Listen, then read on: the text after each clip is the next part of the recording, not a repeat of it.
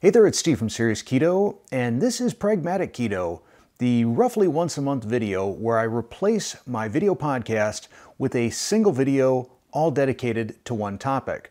I address common concerns, complaints, just various comments that I get on the videos that are related to this topic. And for this month, that topic is glucose monitoring, both blood glucose monitoring and continuous glucose monitoring.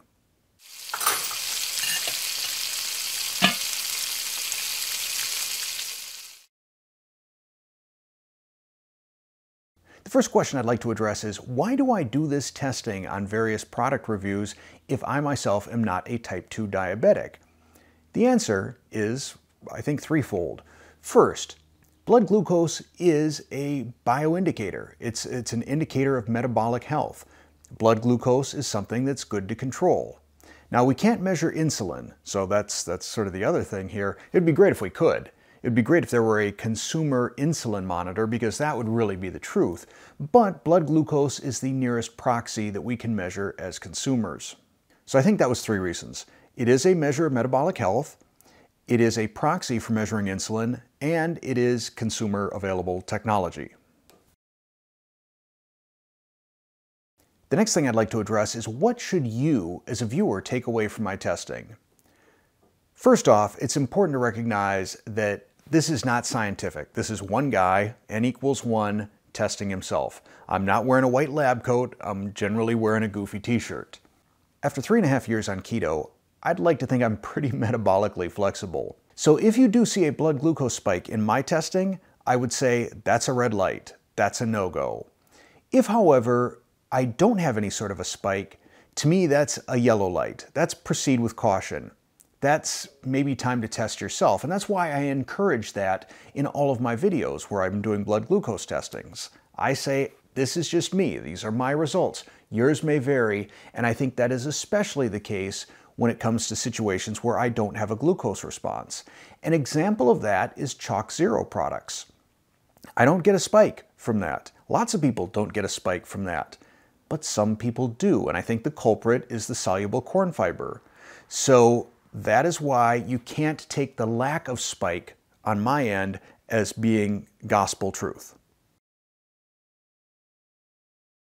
Another common question I get is, well, sometimes it's a question, sometimes it's an accusation, it kind of varies, but it's some flavor of, why don't you do glucose testing on everything? Why don't you do glucose testing on your recipes?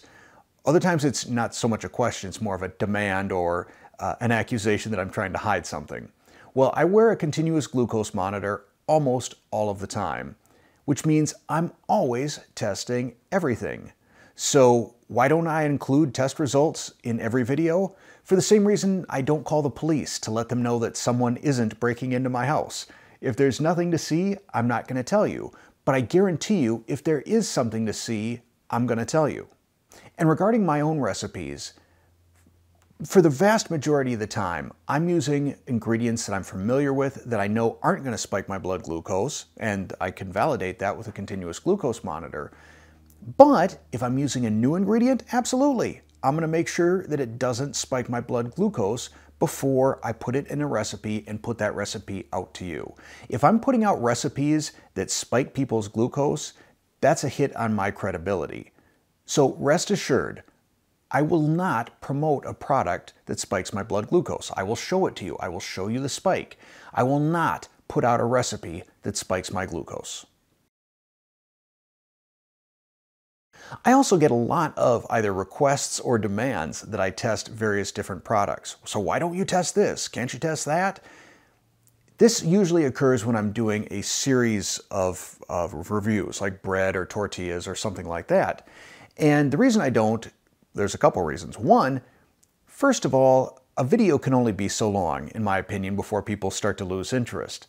And that's why, like the tortilla video, I cut that in half. And even then, there's probably half a dozen or more tortillas that people said, can you review this? So I will, later on in August.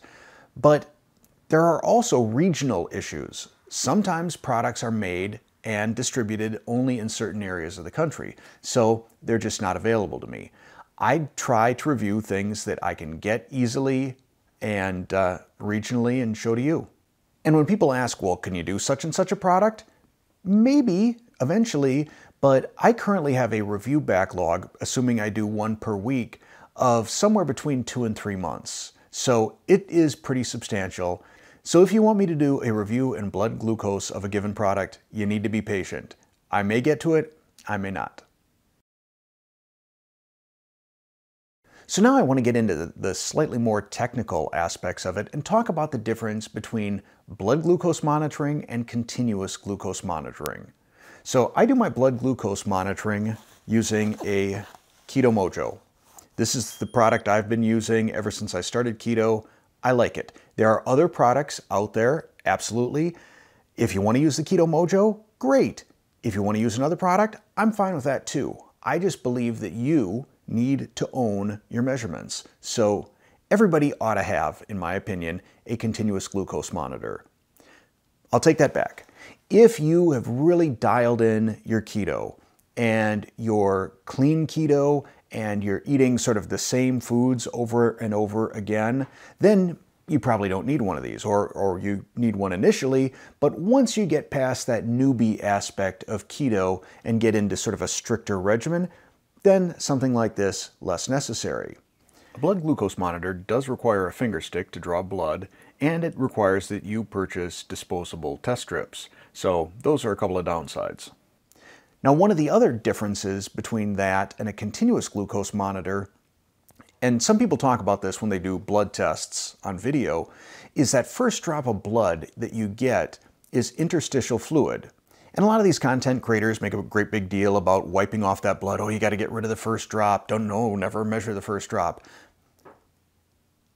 Maybe that's important, maybe that's not.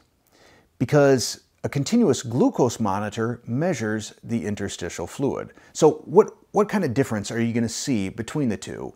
Think of it as a train, and the engine on the train is your blood glucose, what this guy's measuring. The caboose on the train is your continuous glucose monitor, or your interstitial fluid. If they are traveling on a flat piece of land, I forgot, 15 minutes long is about how long this train is. So if we're measuring elevation and they are on a flat piece of land, the engine and the caboose are going to be at the same place. Even though they're 15 minutes apart, same elevation. However, if they're starting to go up a hill, we're going to see a difference. We measure right here, say at noon, and we get a number. Call it 100. That's on our blood glucose monitor. Over here, we've got our caboose. We measure exact same time, and it's 80. We're like, oh my gosh, what's wrong? Why is there a difference? Well, the difference is we're measuring blood versus interstitial fluid. 15 minutes later, as my engine has crested the hill and the caboose is right here, the continuous glucose monitor is going to read 100. So this becomes important at certain times, like before, after a meal, in the morning when you've got the dawn effect and your blood glucose is rising. But throughout the day, for the most part, they're fairly consistent. So I don't make a huge deal out of it. However, what I do to take care of the interstitial fluid, if I'm measuring in the morning, which is usually when I measure my ketones and blood glucose, I use my ketone strip first to kind of skim off that interstitial fluid. And I'll show that in a moment when I kind of demo the Keto Mojo. And even though I'm a fan of the Keto Mojo, and the Keto Mojo, it passes all the requirements for FDA certification for consumer medical equipment, as well as the more stringent ISO certifications in Europe. And I'm not sure if every brand does, but I know that any brand sold in the US needs to pass the FDA certification. Now, in terms of the Keto Mojo, I'm going to have to read this off. This comes from their tiny little pack-in that shows statistically how it performs. So they measured a blood sample with lab equipment, and let's say it's 100 is the result. It just makes math easier. And the Keto Mojo is within 15% of a lab-measured specimen 100% of the time. That means that 100% of the time, a blood sample that's 100 is going to read somewhere between 85 and 115. That's that's kind of a big range, but that's 100% of the time. If we want to get more accurate, to be within 10%, it's that accurate 95% of the time.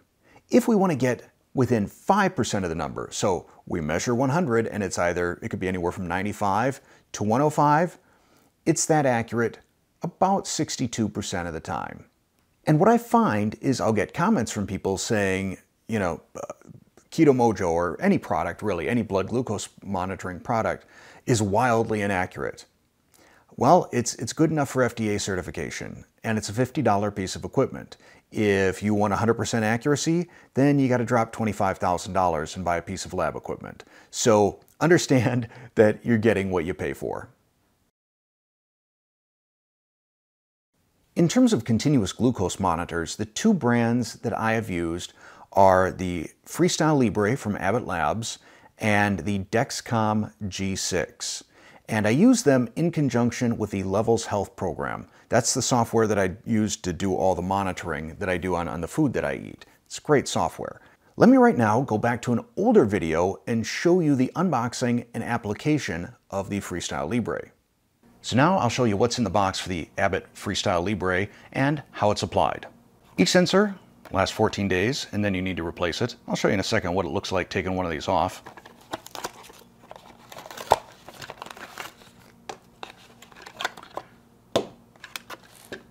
So we have a couple alcohol swabs, we have the sensor itself, and the applicator. Peel off the top here, unscrew the cap on the applicator, then we line up this line with this line, press down, and now we are ready. You want to apply the sensor to the back of your arm. I'm going to apply it to my left arm since I'm right-handed, and when I'm scanning with the phone, just makes life easier. And you want to go between the tricep and deltoid, sort of right in here. So we'll hit this with an alcohol swab. I suppose I could have done that first and then let it dry while I was loading up the applicator. Then you set it against your arm and push. Now there is a little bit of a sting. It's about the equivalent of when you're doing a finger poke with a lancet. It's not horrible, but you're going to feel it. Although the sensor is waterproof, Levels gives you a couple of additional little stickers / pads that you can put over it to help out. I find about one a week works really well. A week worth of showering and it starts to kind of peel up a little bit. I also recommend that when you use one of these, if you've got hairy arms, you might want to shave around that area just so you're not pulling out hair when you pull these off. So we'll remove the backing on the sticker on the 4 quadrants. You want to leave that center sticker though, so it doesn't stick to the monitor. Usually I do this in a mirror, so I hope I get it on straight. Not bad. Then we take our phone, open the Libre Link software, and you'll see right over here that it recognizes that I've put on a new sensor already. So we will hit Scan New Sensor. And we get a notice that says our sensor will be ready in an hour. That'll be 2:16 p.m. In terms of removal, once you get to day 13, you'll start getting little alerts on your phone telling you that the sensor is going to run out, and eventually it gets down to the final hour and it tells you you've got an hour to replace your sensor. Removing it is as simple as peeling off that level sticker and then just peeling off the sensor. The first time I did it, it felt a little bit weird. It really felt like I was pulling off something that was attached to me and that it was going to hurt. It didn't. Don't worry, just sort of get your fingertips underneath there, rip it off. And here you can see what the filament looks like that was actually in your arm. It's really, really, really fine. What I like about the Libre is it's a little bit smaller size-wise than the Dexcom G6, did I say? I think it's the G6, G7, I don't know. It's the Dexcom product that's out right now. What I like is it's a smaller applicator, so less waste, it's smaller sensor on your body as well. and the sensors last 15 days. What I don't like about it is about 1 out of every 3 or 4 sensors that I have from them will read high, like 30 points high, consistently throughout the full 2 weeks or so. And there is no way to calibrate it through the software. So at that point, what happens is you can still measure the distance of a spike. You can still say I went from, this elevated number. If I say I'm at 100 and the device is reading 130 and then I spike up to 170, I know I still had a 40% or a 40-point spike. It may not have started at 130. It may have been down at 90 for all I know. But what happens then is the level software gives you a really crummy metabolic score for that day. So that I don't like. I don't like the fact that you can't calibrate it. I also have had probably 2 sensors in the last year that read dramatically low, and both of those wound up failing within a couple of days. So that's the Freestyle Libre. For the Dexcom sensor, probably my favorite thing is the ability to calibrate it. That's huge, because it seems like each one I get, the first 2 days is spent calibrating it a couple of times. So as you can see right here, the sensor was reading 134. I measured my blood glucose and it was 103. So I calibrated it, set 103. The next day, the sensor read a 121. I checked my blood glucose and it was 101. So I recalibrated. From there, it was consistent for the next 8 days. So those first 2 days are kind of wasted. I mean, it's a 10-day life on the Dexcom sensor versus 15 for the Freestyle Libre, so you lose 2 days. That doesn't make me especially happy. But also, there's a fair amount of waste that goes with this. I tried looking at the package to see if any of this applicator or packaging is recyclable, or if it's medical waste or what, and there was nothing to indicate either, which tells me that it's just trash. But now I'm going to show you the filament size on a Dexcom sensor that I had just removed, and then show you the application of a new sensor. So here is the first one that I removed, and one thing that kind of surprised me is the size of the filament on this. That is easily twice the size of the filament from the Freestyle Libre. So I was kind of shocked that something like that was that deep into me. So I'm going to put it right here on the side of my abdomen, just above my little hernia repair scar there. Clean up nicely with an alcohol swab. Here's our sensor. It is quite the large unit compared to the Freestyle Libre. Peel those off. Snap off this top bit. And here we go. Didn't feel a thing. I'm going to pop the sensor out of the previously used one.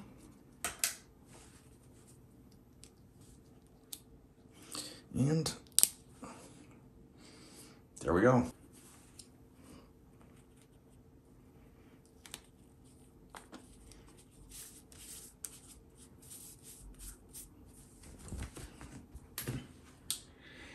And then it takes at least an hour. I'm trying to remember the first one. It may have taken as long as 3 hours to do its initial calibration. So now we wait. Now I'm going to show you how I do my finger sticks and show you the potential variation that we're going to see using the Keto Mojo.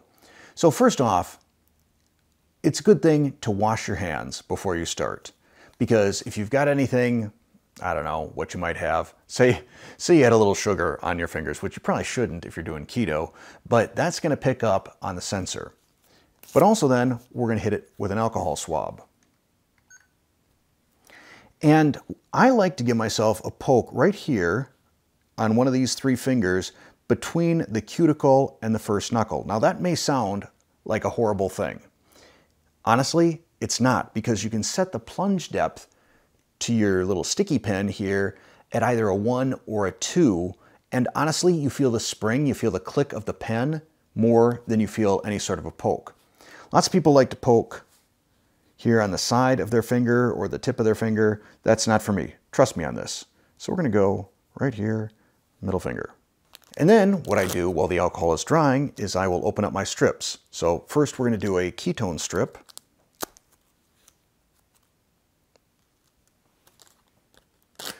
That'll take care of the interstitial fluid.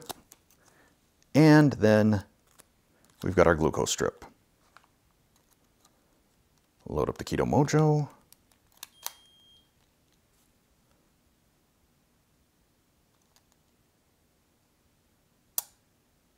Truly did not feel that. Then we've got our blood.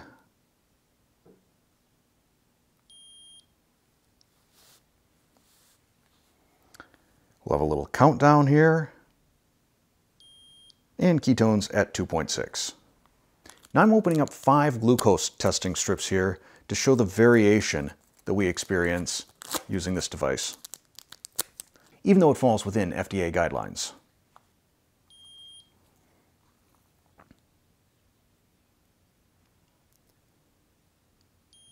First reading, 84. Second reading, 88.